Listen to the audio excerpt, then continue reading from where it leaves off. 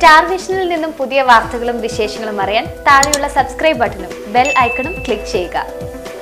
Pala Kizhathadiyoor bypass റോഡിൽ ലാലം തോടിന് കുറുകെയുള്ള പാലത്തിന്റെ കോൺക്രീറ്റ് പലയിടത്തും ഇളകിയ നിലയിൽ. നിർമ്മാണത്തിലെ അപാകതകളാണ് കോൺക്രീറ്റ് ഇളകാനിടയാക്കിയതെന്ന് ആക്ഷേപമുയരുന്നു.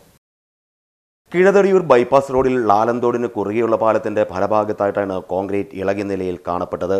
കോൺക്രീറ്റ് ഇളകിയ സ്ഥലത്ത് കമ്പികൾ തെളിഞ്ഞു കാണാം. പൊളിഞ്ഞ ഭാഗത്ത് ചെറിയ കുഴികൾ രൂപപ്പെട്ടിട്ടുണ്ട്. 2013 പാലം തുറന്നു കൊടുത്തത്. പാലം നിർമ്മാണത്തിൽ അപാകതയുണ്ട് എന്ന് ആരോപണമുയരുന്നുണ്ട്. ദിവസേന നൂറുകണക്കിന് വാഹനങ്ങളാണ് ഇതുവഴി കടന്നു പോകുന്നത്. ടോറസ് ലോറികൾ അടക്കമുള്ള ഭാരവണ്ടികൾ ഇതുവഴി കടന്നു പോകുന്നത് കോൺക്രീറ്റുകൾ ഇനിയും പൊളിയാൻ കാരണമാകും. പാലത്തിലെ കോൺക്രീറ്റ് അടർന്ന ചില ഭാഗങ്ങളിൽ ടാർ ഒഴിച്ച നിലയിലുമാണ്. കോൺക്രീറ്റ് പൊളിഞ്ഞ ഭാഗം അധികൃതർ എത്തി പരിശോധന നടത്തണമെന്ന ആവശ്യം ശക്തമാവുകയാണ്. നിർമ്മാണം പൂർത്തിയാക്കി ഏതാനും വർഷങ്ങൾ മാത്രമായ പാലത്തിന് പെട്ടെന്ന് കേടുപാട് ഉണ്ടായതിനെക്കുറിച്ച് അന്വേഷണം വേണമെന്നും ആവശ്യമുയരുന്നുണ്ട്. Star vision news, Pala.